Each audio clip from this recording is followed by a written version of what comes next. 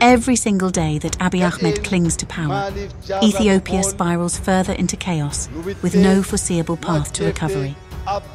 His war crimes and sheer incompetence have rendered him a pariah on the global stage, isolated, discredited, and unwanted. In a desperate bid to hold on to power, Abiy has aligned himself with shady actors, bending to the whims of vulture capitalists and implementing policies dictated by these predatory forces.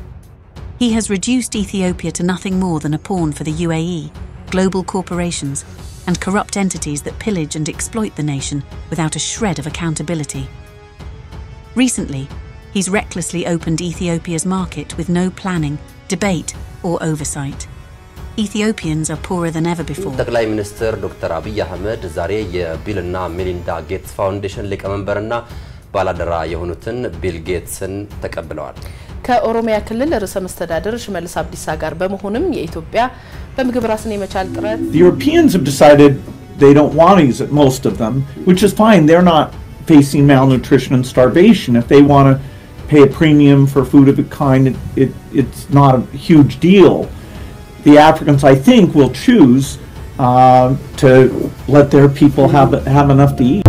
Bill Gates and his foundation are deeply invested in a host of ethically troubling undertakings, pushing the boundaries of ethics and morality.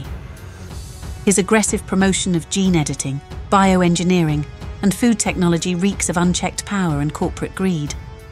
Gates pours money into CRISPR and GMO crop research, manipulating the food supply for profit.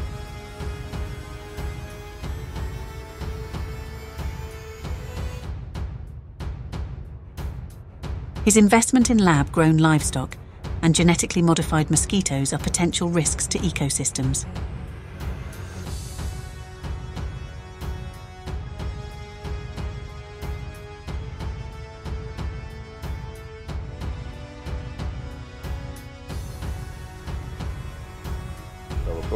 በምግብ ራስን ለመቻል እናደርገው ጥረት የተሳካ ስራ ነው። ብዙም ማናስጨው ያን የማይፈልጉ ኃይሎች በተለያየ መንገድ እንዳይቆነጥጡን ፈርተን ካሁን በቀር በምግብ ራስን መቻል ኢትዮጵያ ውስጥ አሳክተናል። በሚቀጥሉት ጥቂት ዓመታት ቢበዛ በሚቀጥለው ዓመት ጀምሮ ከውጭ የሚገቡ እርዳታዎች እናመሰግናለን የምንልበትን ጊዜ በጣም In 2024, Abiy Ahmed publicly declared that Ethiopia has achieved food self-sufficiency. Meanwhile, Ethiopia's international partners were at the United Nations in Geneva, desperately seeking funds to expand food aid to 10.4 million people and provide life-saving assistance to 15.5 million. The Ethiopian foreign minister was there too. The pathological liar Prime Minister deceived the public about how he would achieve food self-sufficiency. Rather than being upfront, he lied by omission, failing to disclose that the so-called self-sufficiency relies on genetically modified crops and poultry. Literally, the entire population is being used as guinea pigs for GMO experiments without their knowledge.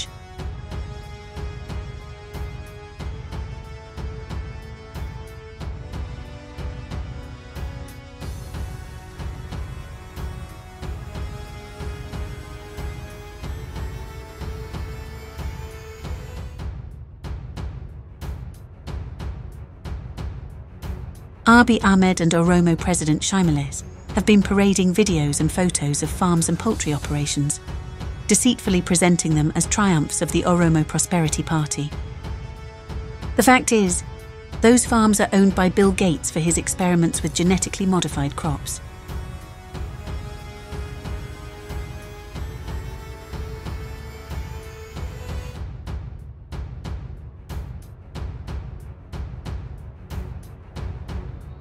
Abiy cynically uses these images and Gates' operations as propaganda, misleading the public into believing that Ethiopia is making substantial agricultural strides and has become self-sufficient, no longer needing to import or receive aid from foreign country. Although Bill Gates' projects in Ethiopia began during the TPLF years, their scale has accelerated significantly since Abiy Ahmed took power. ከ2010 ዓመተ ምህረት በኋላ ፋውንዴሽኑ ለዘላቂ እድገትና የምግብ ዋስትና የሚረዳ ኢንቨስትመንትን በኢትዮጵያ የግብርና ስራን በመደገፍ አካሂዷል። ቢል ጌትስ ከ2010 ዓመተ ምህረት በኋላ ከ2010 ዓመተ ምህረት በኋላ ፋውንዴሽኑ ለዘላቂ ቢል ጌትስ ከ2010 ዓመተ ምህረት በኋላ ፋውንዴሽኑ ከጀመርን አሁን 2 ዓመት ሆኗል። ዋነኛ ዓላማ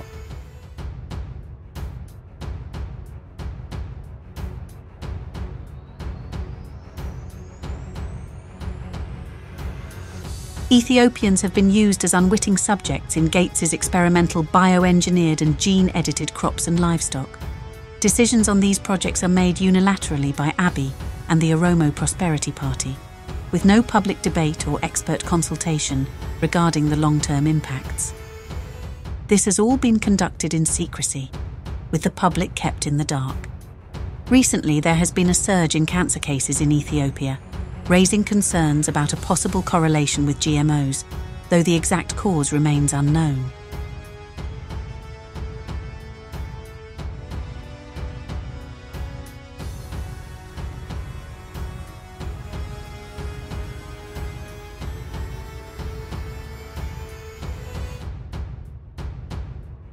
Bill Gates is giving away a bunch of chickens, but it turns out Bolivia doesn't love that gift.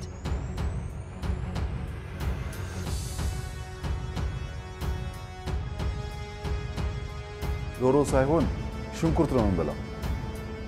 ሽንኩርት ውስጥ ትንሽ ዶሮ ጨምረን ከዛ ዶሮ በላን እንላለን እንጂ ፕራይመሪሊ የሚበላው ሽንኩርቱ ነው።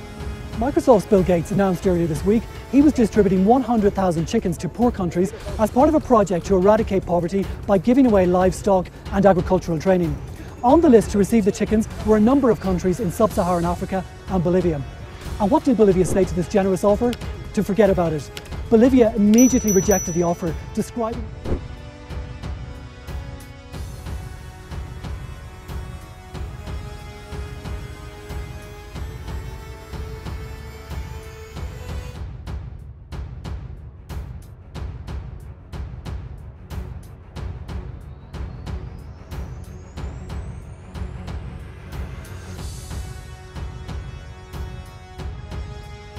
Abiy and the utterly incompetent Oromo prosperity officials are hopelessly clueless, devoid of even the most basic decency, morality, and intelligence. Their sheer indifference to the catastrophic long-term fallout of their reckless experiments is sickening. They've lied to the public, flooding TV and social media with deceptive propaganda videos about their so-called innovations in crops and chickens. The reality? Everything they're pushing is genetically modified or bioengineered. If the Ethiopians don't rise up and put a stop to this, nothing will deter him from pursuing his own selfish goals to maintain his power, forging global networks with shady actors at the expense of Ethiopia.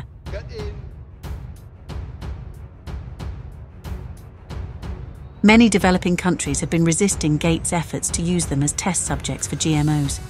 Most of these nations support open public debate by subject matter experts.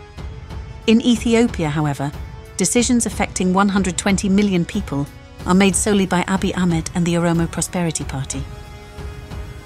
Bill Gates, through his foundation, is aggressively pushing for more corporate control over agriculture, threatening the independence of small farmers in developing nations who could become dependent on patented GMO seeds from big corporations. There are serious worries about the environmental damage GMOs could cause, such as harm to ecosystems, loss of biodiversity, and issues with the sustainability of genetically engineered crops. The excessive use of pesticides also raises red flags. Health risks from long-term consumption of these foods are not fully understood, and there are ethical concerns about manipulating genetic material for profit, which many believe disrupts natural principles and could lead to unpredictable outcomes. Moreover, Gates's GMO projects face criticism for a lack of transparency, with accusations that his influence over research and development lacks adequate public oversight. And then he started to put some of his money into philanthropy. And everyone thinks, wow, he's such a generous man, he gives so much. But I've done an analysis in the book. Every place he gives to is his future markets. I'll give you a simple example. So the first generation of GMOs, the BT cotton, the Roundup Ready soya and Roundup Ready corn, have started to breed super pests and super weeds. So now they're trying to get new GMOs based on gene editing and gene drives. In gene editing, But not only is Gates financing the research, he has created a company for the patents. It's called Editas. So he will collect rents when the gene editing is pushed through. And worse, in the United States, half the farmlands are overtaken by superweeds. The most important one is Palmer amaranth. Amaranth is a sacred crop for us. We eat it.